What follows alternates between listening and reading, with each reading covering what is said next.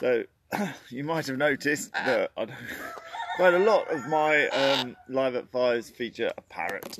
There you are. Let's just try and get off the coffee. Coffee's not good for them. Okay, it features a parrot. Yes, this is your new teacher for the day. Popple Guy's quite new to us.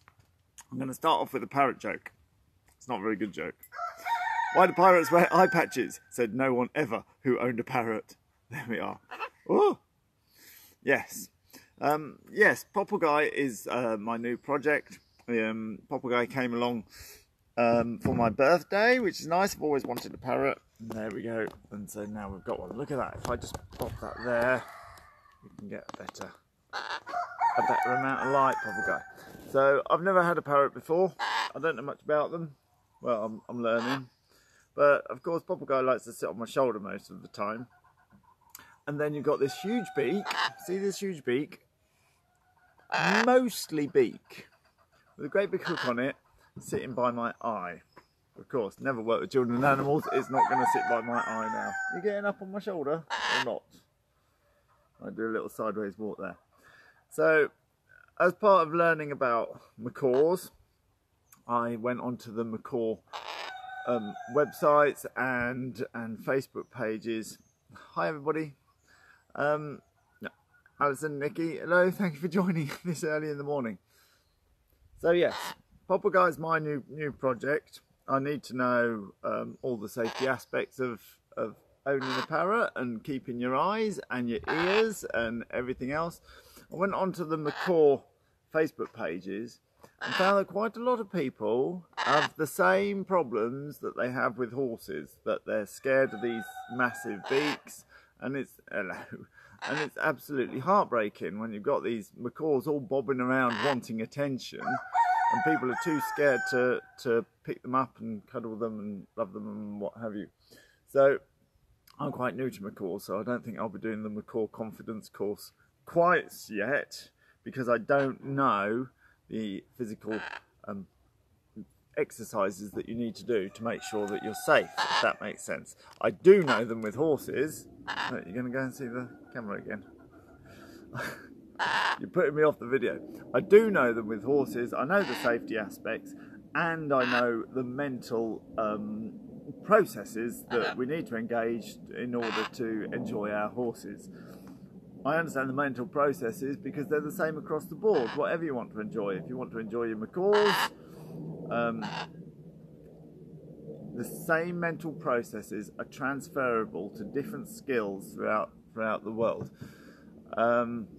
Whatever you do, wherever you are, there are certain ways of dealing with dangers, like big beaks, or like horses, or like boats, or like Antarctic exploration, or chainsaws. On my Rider Confidence course, I speak a lot about chainsaws. There's, I'll start again.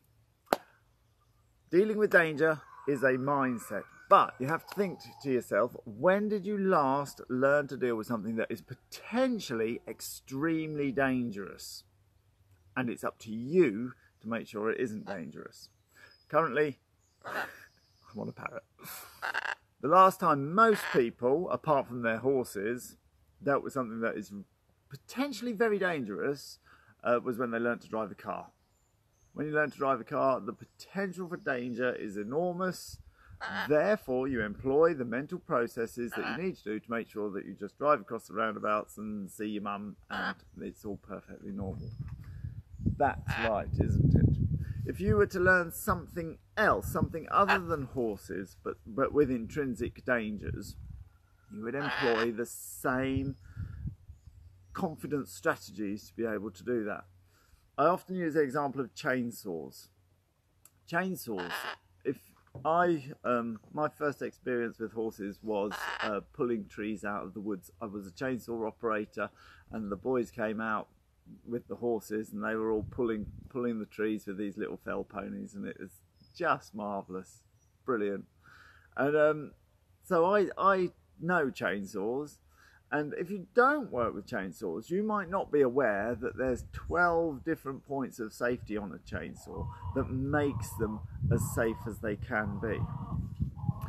this point, I don't want to say that I'm the kind of person that goes around saying, oh yeah, well, everything's safe, cars are safe, chainsaws are safe, horses are safe, parrots are safe, big beaks are safe.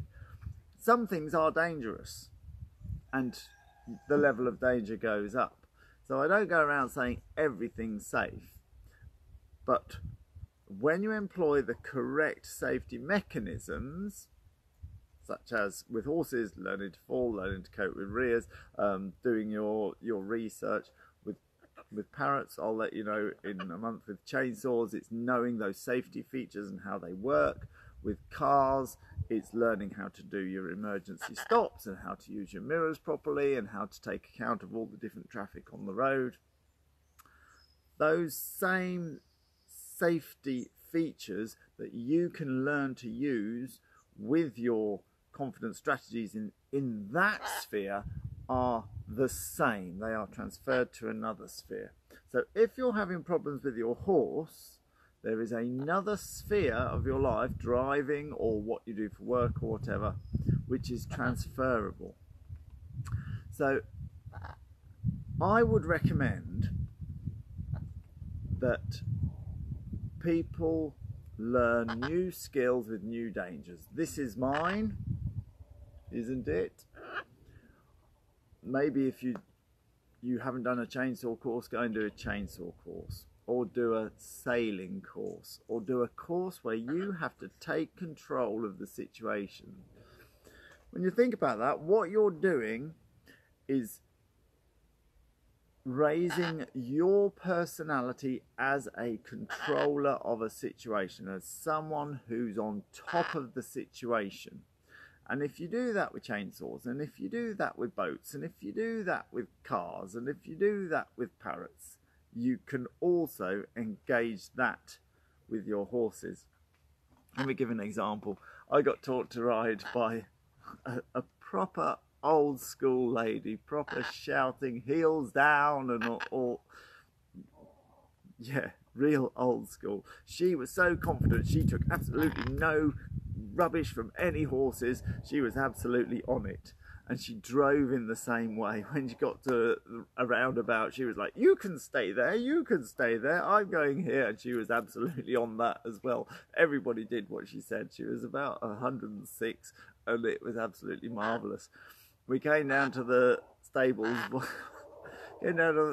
one day, and I don't know how, but she got hold of a shotgun and she was clay shooting in the back of the field, and it was with exactly the same attitude. Of course it was, because that was her personality. We can access those points. This is what I'm doing with the parrot now. I'm accessing the same confidence strategies that I use with horses. I need the information, and it's the same for business and everything else. Those of you who work with computers and such like, that throws me quite a lot. I have to learn a lot. I've gone and found the help and the people who can help me, and learnt those processes. So, for example, I've got a friend, Carl Pate. Carl Pate he'll help you start a business. He talks a lot about productivity. He can help you in any part of that area of life that you might be interested in. He's written a book called Making Shit Happen. It's not actually called Making Shit Happen. It's Making Happen. It's a brilliant read. The reason why I'm such friends with him is because he launched his book at the same time I launched my book, and I've been watching this parallel go. And the other reason I like him is because he's got a very bald head. There we are.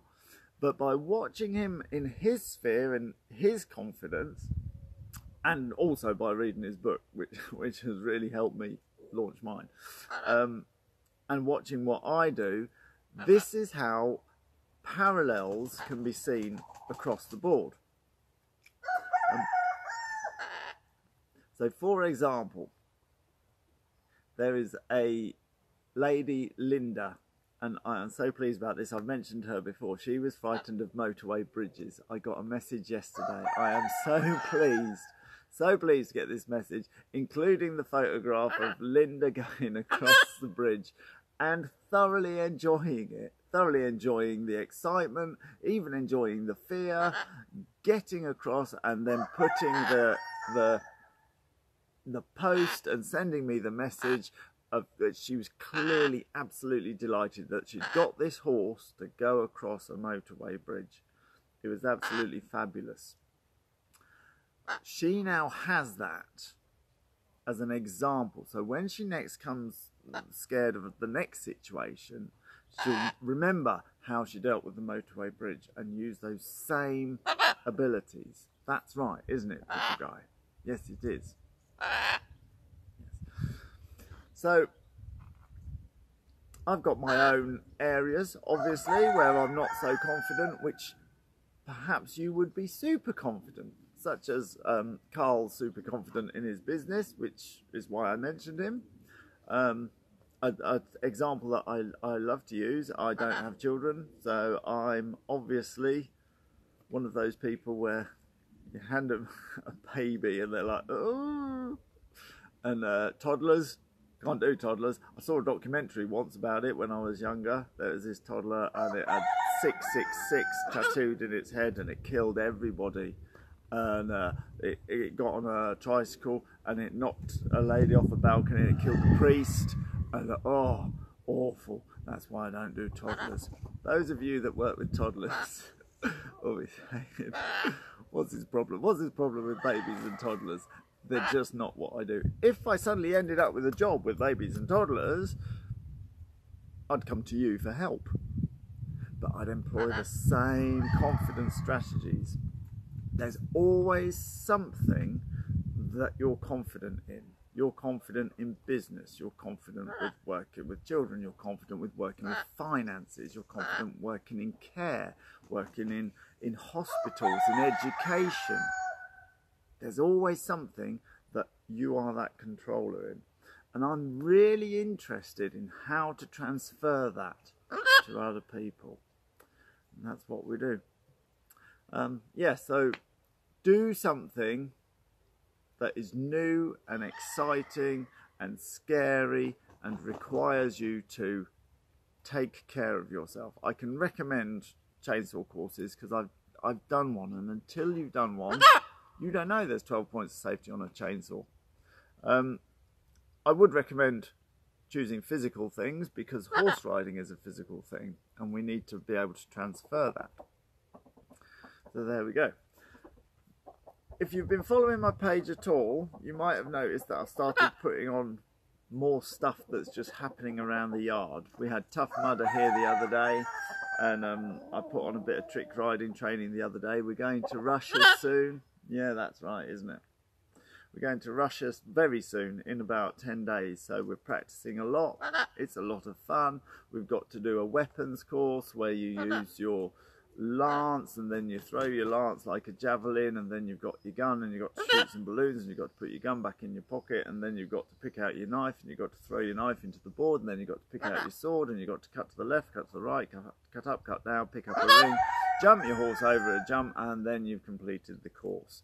That's one part of it. Another part is the archery, the horseback archery, which we teach here, and then another part is the gymnastics on horseback, and so we're training and we're having a lot of interaction and a lot of fun, plus we're doing our courses, plus we've got Tough Mudder happening here, and I'm trying to put this more and more on my page so people can just see us having fun as normal people, not super